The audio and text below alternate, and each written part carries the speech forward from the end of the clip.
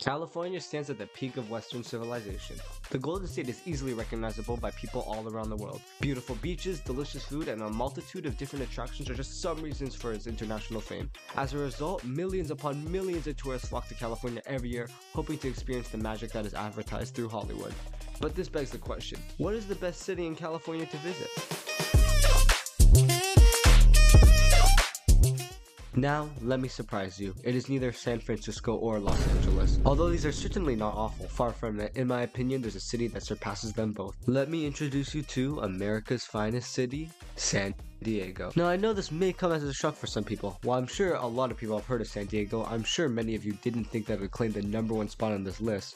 But let me justify this statement. San Diego's, greatness can be attributed to 3 major factors: their beaches, their food, and their tourist attractions. Let's start off with the most iconic part of San Diego, its beaches. California in general is known for its amazing beaches. Like when you think of California, you probably first think about the amazing beaches talked about all throughout media and Hollywood. San Diego contributes heavily to this, as the city has a wide variety of beautiful beaches, many of them being considered to be some of the best in all of the state. Let's look into some of the best beaches San Diego has to offer.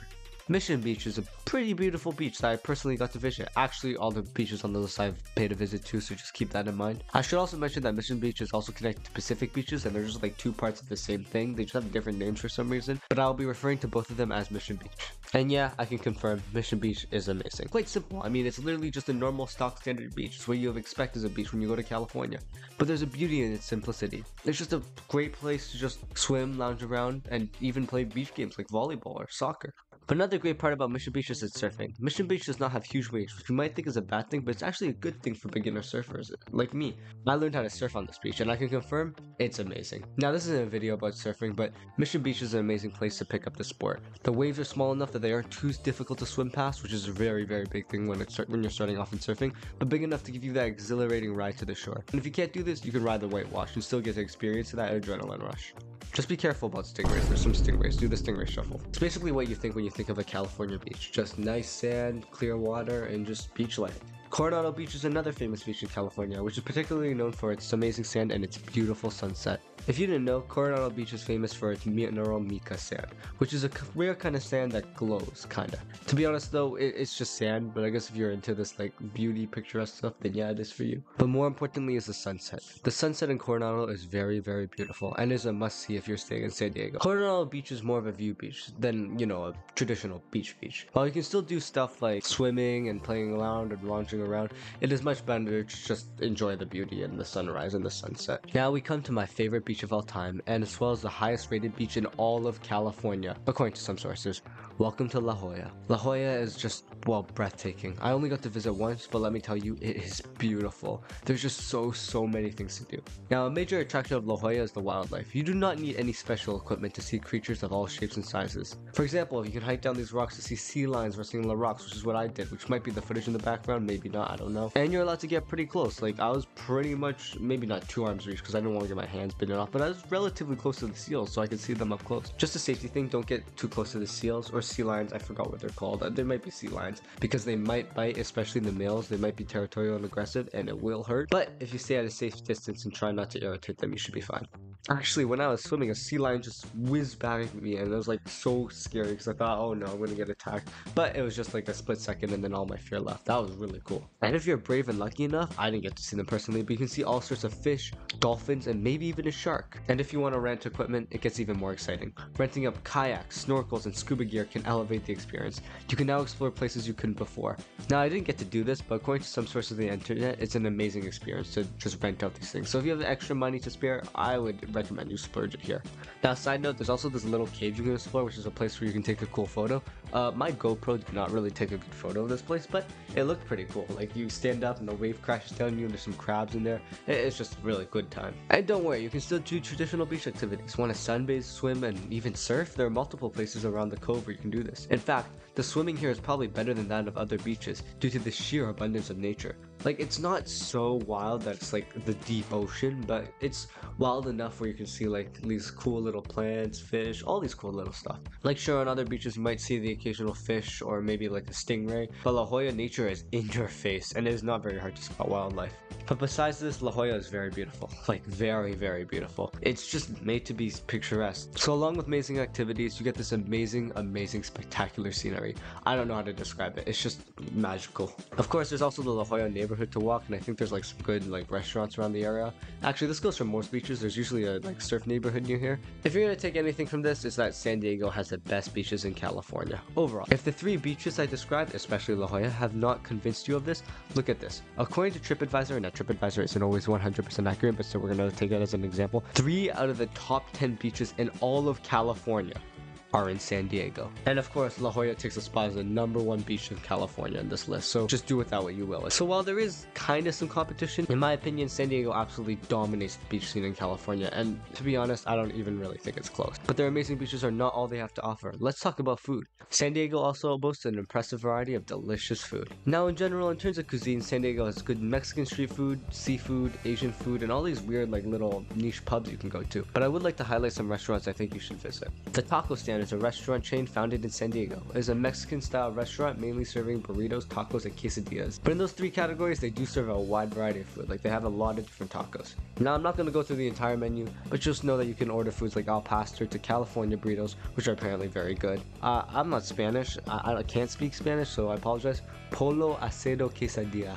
That sounded really bad. Next up, Asian food. If you're a sushi person, people in San Diego really seem to like Sushi Ota. Sushi Ota is a Japanese-style sushi restaurant, and as far as I can tell, it is very well reviewed. They serve fresh fish with their sushi, which is just excellent. If anybody's ever like caught seafood and then eaten it fresh, you know the difference between fresh seafood and preserved seafood. It's completely different. Now we come to my favorite food place in San Diego, as well as some of the best food I've ever had in my life. Welcome to Pacific Beach Fish Shop, an amazing seafood restaurant. This is the one I personally visited, and let me tell you, it was delicious. When you go there, I think you're supposed to choose the type of fish and how you want it seasoned and the style, except that's not what I did. I just kind of got clam chowder and then like ate some other food as well. The clam chowder bowl is amazing. I went to San Francisco for their famous bread bowl, but this restaurant might have done it better. It's everything a clam chowder should be. It's just like creamy and like salty and like I don't know how to put it, bready. I don't know. The fish and chips are particularly excellent, and I would definitely recommend the halibut, but there are other good options too. The fish and chips are both full of texture and crunchy, and just, well, I also don't know how to describe it. Of course, I'm just picking and choosing. If you really want to know the full food scene in San Diego, just search up some good restaurants. San Diego's got a lot of good food. The San Diego food scene is very good. San Diego is known for some good food, that's for sure. At the same time, Los Angeles and San Francisco, and actually other cities, also boast some pretty good food. Like Los Angeles apparently has really good Korean food. San Francisco famous for their bread bowls, even though I think that San Diego Fish Shop did it better. You know, like they have food, it's pretty good. I think it gives some good competition, but in my opinion, I think San Diego was the best California food I ate. Now, granted, I don't live in California, so I don't really know the ins and outs of every single city. Like, I don't know, maybe San Antonio is like the best chips in the world, who knows? But to be fair, the fact that San Diego has this high quality of food and has beaches and has what I'm going to talk about next, but think of San Diego food as kind of like a side part. Like, you want to go here and oh, San Diego also has this amazing food to have on the side. San Diego's food is not the reason you visit San Diego, but a reason. Think of it that way. But San Diego's food is definitely excellent, don't get me wrong. It was delicious and honestly some of the best food in California I had in there. Probably the best food I had in California, to be honest. But food and beaches aren't all San Diego has to offer. Let's look at some of San Diego's famous tourist attractions. Now, if you're watching this far in the video, that probably means you're enjoying it. So if you could go ahead and hit that subscribe button, comment, and maybe even turn on the notification bell, it means a lot.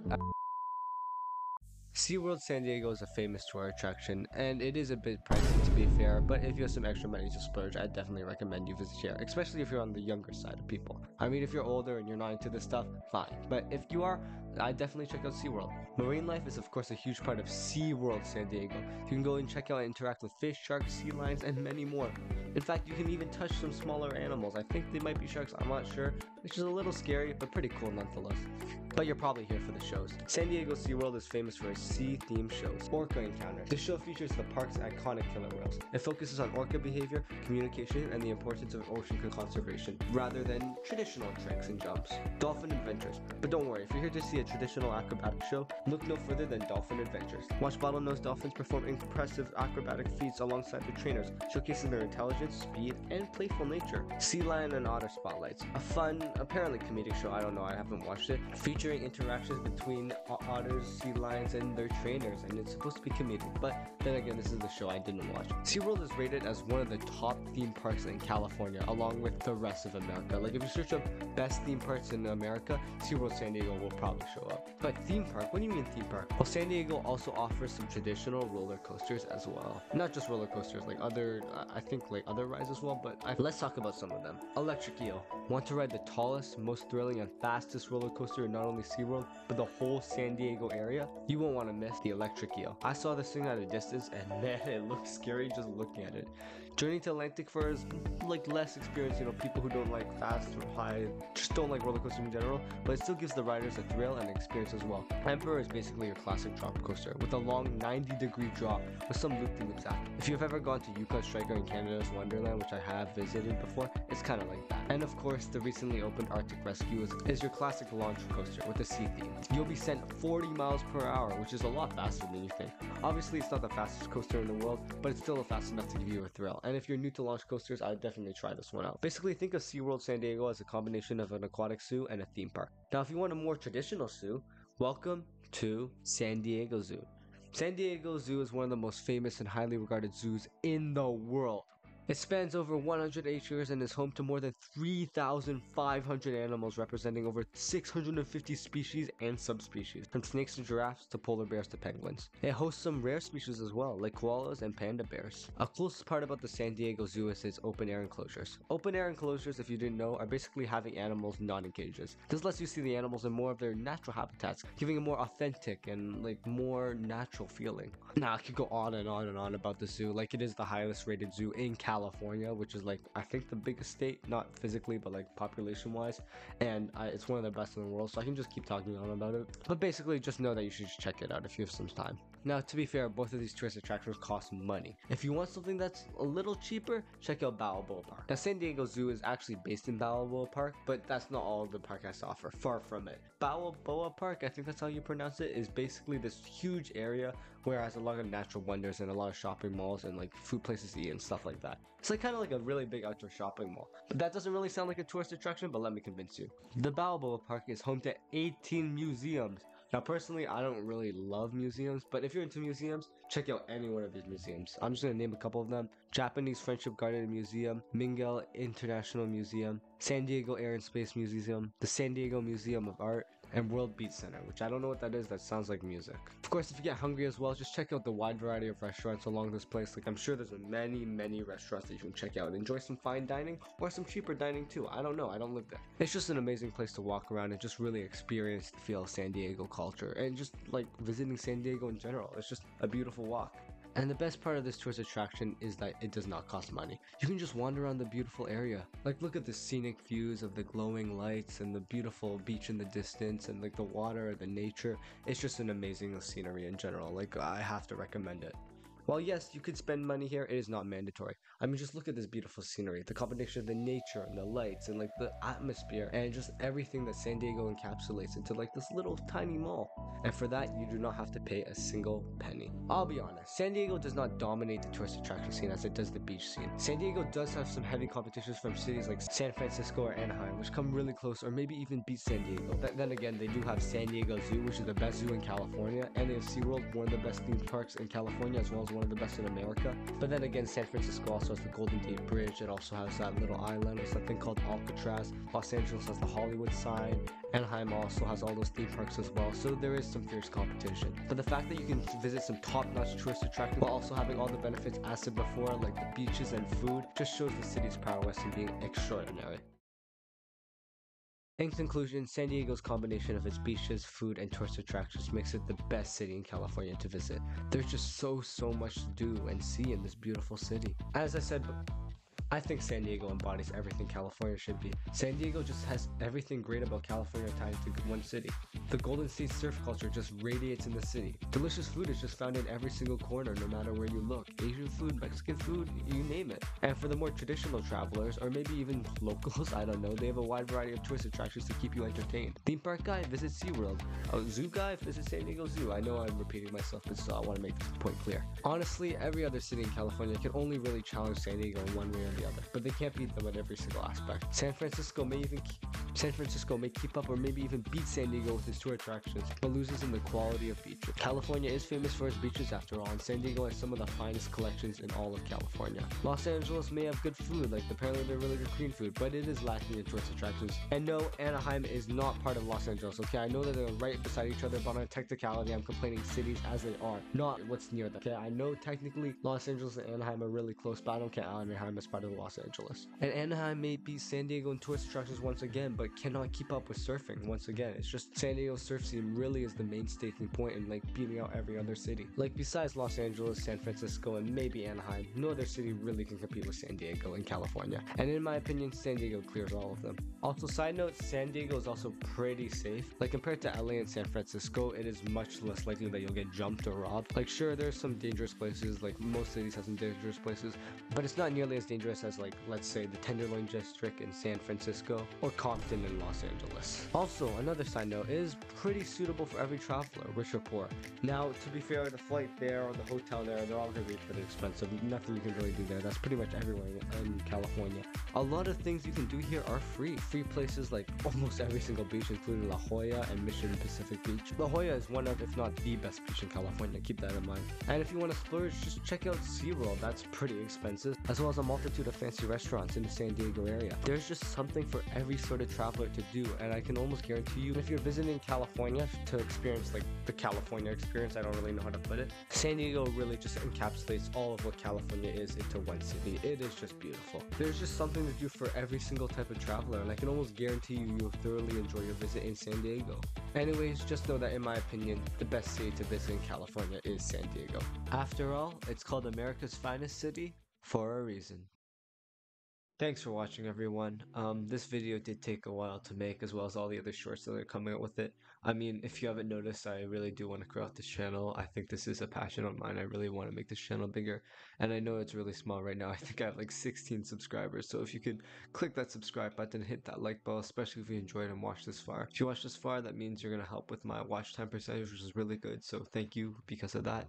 Thank you for watching this far, and please, yeah, check out any other videos, and yeah, if there's any other places that you might want me to cover, not that I can really afford that right now, but maybe when I can, hopefully when this channel grows out, maybe I'll get to visit those places. I don't know. That's all I want to say to you. So again, just thank you for watching, and I'll see you in the next one. Goodbye.